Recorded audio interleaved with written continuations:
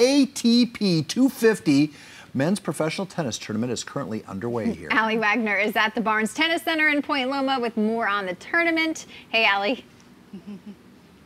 Hi, you guys. Good morning. We've got some warm-ups going on behind us this morning, and I have Bradley, who is here with us this morning, who's playing on tour, but also from Poway. Yeah, it's great to be back in my hometown. I actually played my first junior tennis tournament right here at this facility at the Barnes Center, so it's a real full circle moment to be able to come back here and play professional tennis. Yeah, and so tell me a little bit about your story, because we were just talking about you graduated from Poway in 2012, probably wanting to play professionally, went to college, and now you have played professionally for 10 years. Yeah, I graduated 2012 from Stanford, went on tour right away, and have bounced around a little bit with some injuries, but happy to be back out here. And it's hard to believe it's been 10 years on tour. It feels like it's gone by in a heartbeat, and also a long time just seeing the transition from myself being a youngster on tour to now being a little bit older on tour, and seeing some of the young Americans, young San Diegans coming up as well.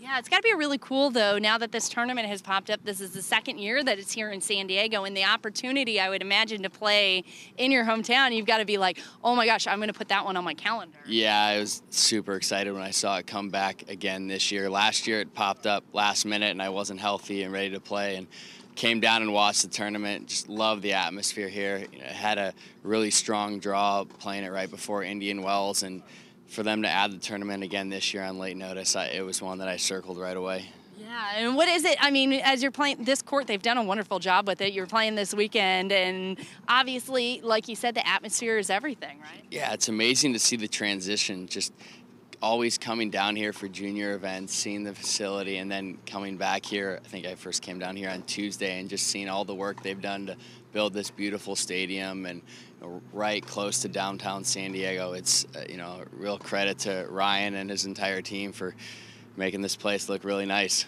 Yeah. Now, you said for you, do you have some doubles matches coming up?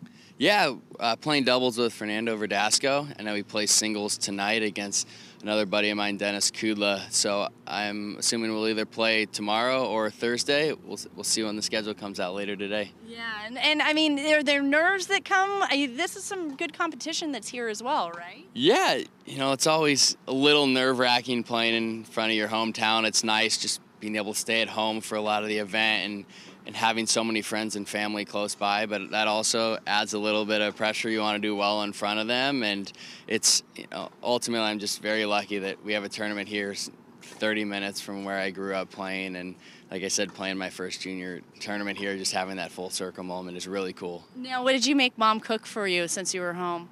I think the last night I was home for dinner, Sunday night we did hamburgers, so that's a good hearty staple in the Klon family. Okay, that's why you were like, all right, now that I'm home, Mom, this is what you got to cook for me. And of course, for you, you said you're in this transition where you're considering retirement and considering moving on. I would imagine that it's tough being on tour for 10 years and the injuries and everything else. I mean, it's a challenge, but a lot of fun, right? Yeah, I'm consider myself very blessed to have been able to play professional tennis for 10 years. I grew up watching pro tennis on TV. I remember starting at age 11, and pretty soon after that seeing Andy Roddick win the US Open, and just thinking how cool that was. And I was always focused on education. My parents had always placed that premium, and I'm very happy they did. I got an unbelievable degree from Stanford. I loved my 4 years there, and growing up, I just wanted to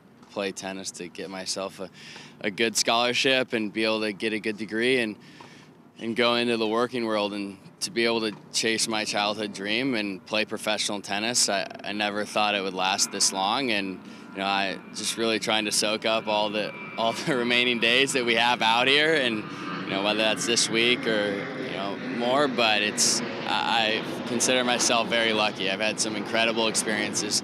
Tennis has taken me places that I never would have imagined, and just the results, the people I've met, it's really been an incredible ride.